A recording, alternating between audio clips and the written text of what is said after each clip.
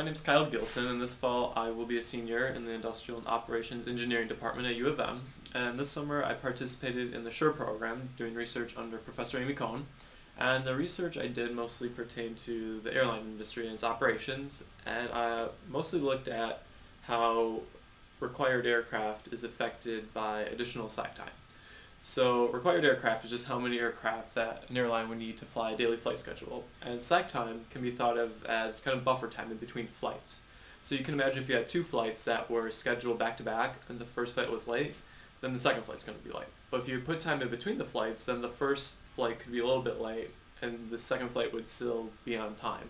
So slack time just adds robustness to a flight schedule.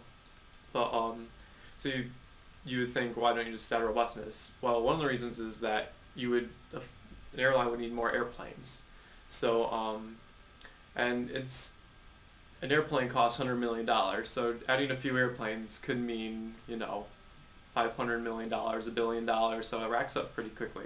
But I guess to convince you that adding slack time requires more aircraft, here are some slides that I have. So here's a picture of a simple flight schedule that only has two airports and two flights. The first flight flies from Detroit to Boston at 1 o'clock, and then the second flight leaves from Boston at 2:10 and flies right back to Detroit. And so in this simple flight schedule with only two flights, you would only need one aircraft, because the aircraft would start in Detroit at the beginning of the day, and then fly the first flight to Boston, and then immediately turn around and fly back to Detroit. But if you wanted to add slack time to these flights to make the schedule more robust, let's say 20 minutes slack time, your flight schedule would look like this. And so in this case, each flight arrives 20 minutes later than it was supposed to, just for buffer time.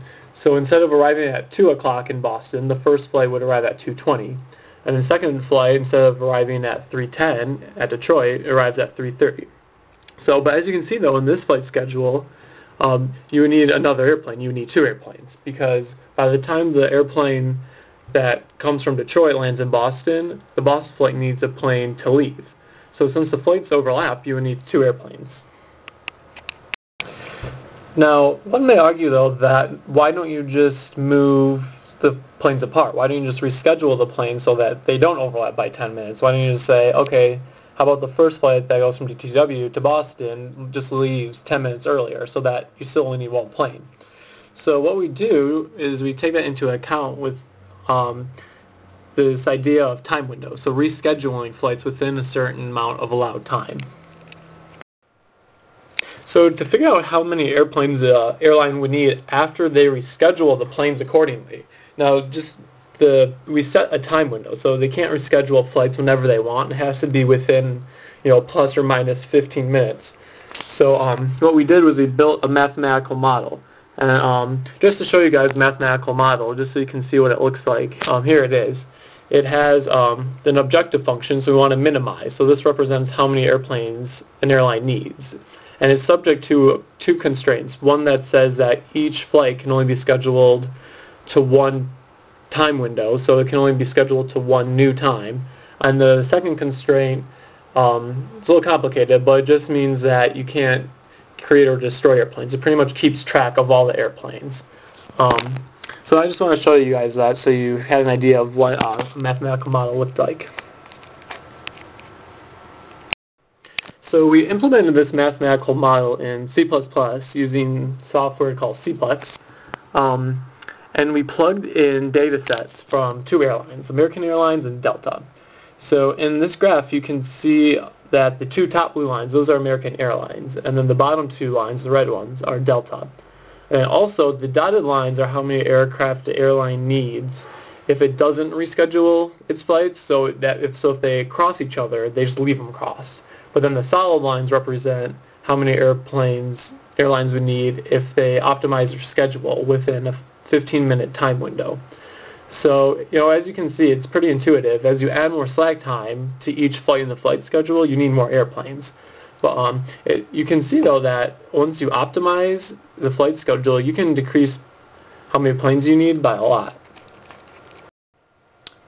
Here's another interesting graph that we made. So not only did we see how slack time affected how many planes an airline would need, but we also looked at how big the time window was, and seeing how that would affect how many airplanes the aircraft would need, because maybe an airline isn't very flexible with how much time they're willing to reschedule their flight schedule. So as you can see, again, as you increase slack time, it goes right to left.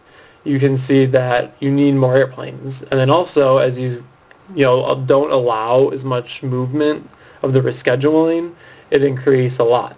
So this just kind of shows you the relationship between all three aspects: the slack time, the robustness, and then how much airlines are willing to reschedule their flights, and then how many airplanes they need.